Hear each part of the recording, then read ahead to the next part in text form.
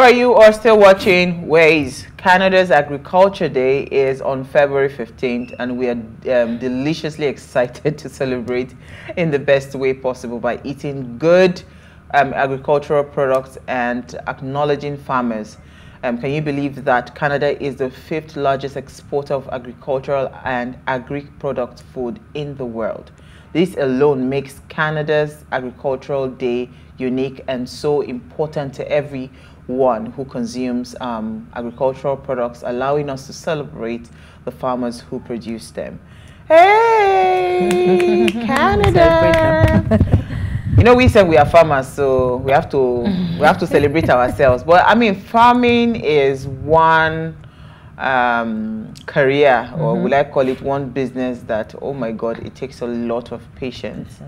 And you know, for something as important as farming, because without food, right, you can't survive, and that food cuts across. So whether it's beets, cash, I mean crop, beets, animal, whatever type of farming, you know, everything is hinged on food. I always say jokingly that any business you want to do right now, if it is related to food, you understand, you are very sure of, you're very sure of patronage.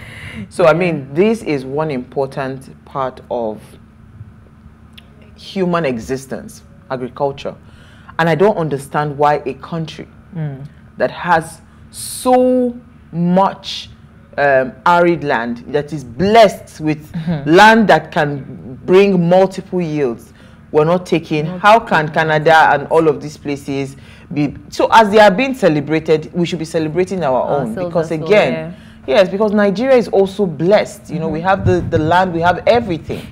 But we don't, you know. So sometimes when I see these kind of days, it just breaks my heart that because we truly can produce what we consume. We have the market, we have the land, we have everything. So what's stopping us? This actually reminds me of the debates we used to do when I was in primary and secondary school. I always say farmers are better than doctors. You know, and I always take the side of farmers because like you rightly said, without food, how will we survive? Without farmers, doctors who cannot exist. Do you know what? Drugs will not be talking produced. About food. Yes, not just food now. Your clothes are made from cotton, you know. Everything. So agriculture cuts along a very long span of survival. There are so many things that are bent on agriculture. Everything. And in Nigeria, I think we need to start taking advantage of, like you rightly said, the arid land that we have. We don't maximize it. I don't know why. Even your cosmetics, your whatever, everything, your drugs. Where does it come from?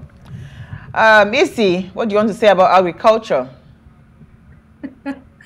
Okay, agriculture is something that we started learning about when we were in primary school, as far back as, you know, primary school. But we didn't understand the importance of it till we became adults. So yes, agriculture is so important in our daily survival, but we do not tap into the resources that we actually have in Nigeria to grow the industry. And I think it cuts across the types of agriculture we have, which has to do with livestock, arable, what's it called, the vegetation crops that we have as well. We do not work with what we have currently, but I think if we pay more attention to what we are supposed to pay attention to in agriculture, we'll be able to grow the industry and give cognizance to it the way it deserves. Absolutely. So on that note, Issy, what did you find for us in the news today?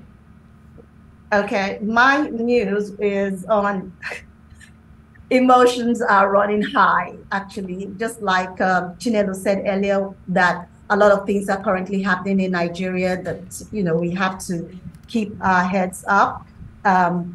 The topic that actually caught my attention was 3 feared killed as residents stage protest over scarcity of Naira notes. So this is so important, you know, because I went out this afternoon, I tried to get some fruits, but I couldn't buy fruits because the houseman stated that he wouldn't collect the old notes.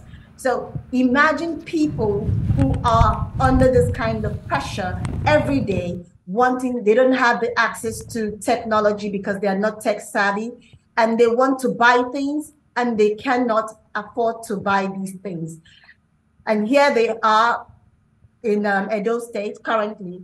Today, there was a riot in Edo State because of this, not only in Edo State, because of the Naira notes scarcity, but also in Delta State. So you see, like they say in back in the days, they would say Bendel, no, they carry last, basically. So yes, Bendel #1, we preceded the mark again, and we are out there again making some noise and causing a lot of mayhem because we want our notes. I haven't seen a situation whereby a country cannot have access to its legal tender. Nigeria keeps hitting the bar in making things difficult for her citizens because we've practically been in queue for practically everything we can actually think about, ranging from NIN, BDN, POS, fuel, you just name it. I think it's only air that Nigerians haven't queued to breathe in currently. But I totally understand that there are some, hidden agenda basically in respect of this. But I think there should have been a better way to go about this, bearing the fact that when two elephants are fighting, which in this case is CBN and the politicians, or CBN and Supreme Court, they should have found a way to go about this in a proper way that would not, bite the Nigerian populace so hard.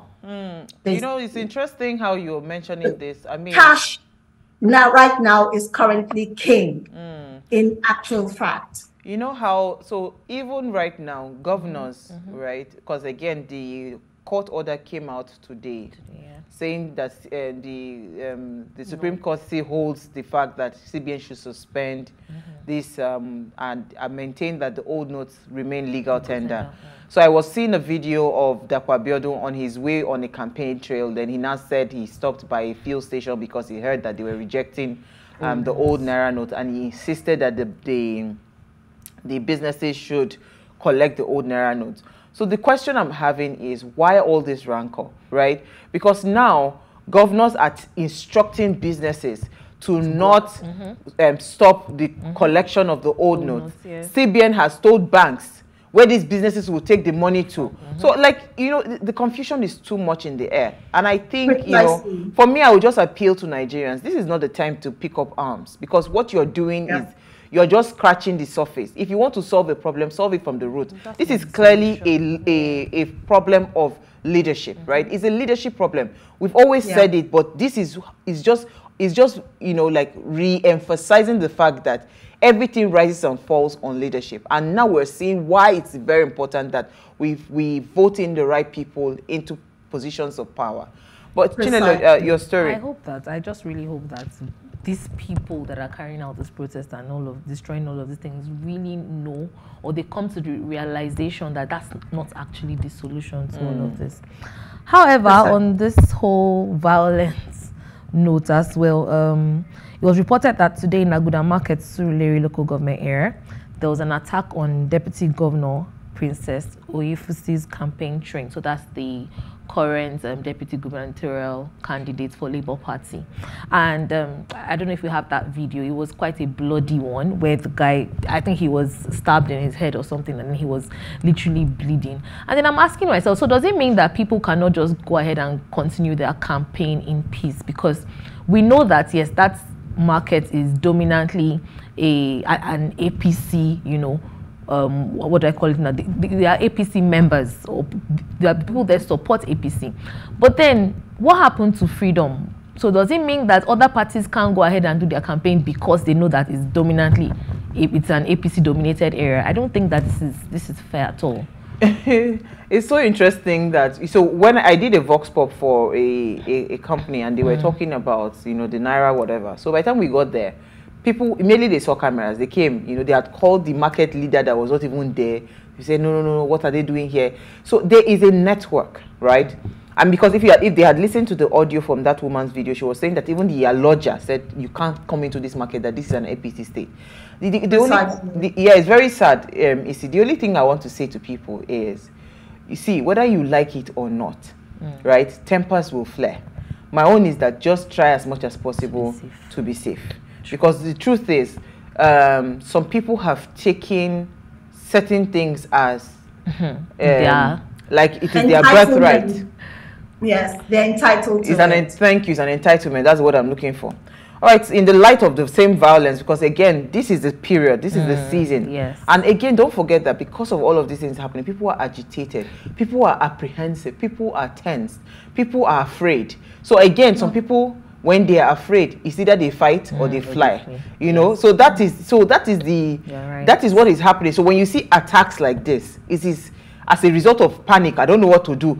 They are winning. They are this. They are that. You see things like that happening. But again, they said an aide to the gubernatorial candidate for PDP, Dapo Sarumi.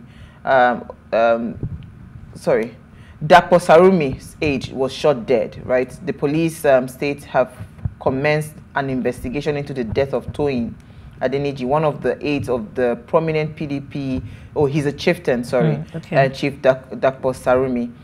This guy was 47 years old, was reportedly shot dead by suspected cultists in Agege area of Lagos State. It was gathered that the deceased was shot at right in front of his house at Oyewole Road, Agege, when the gunmen invaded the area and shot him at close range.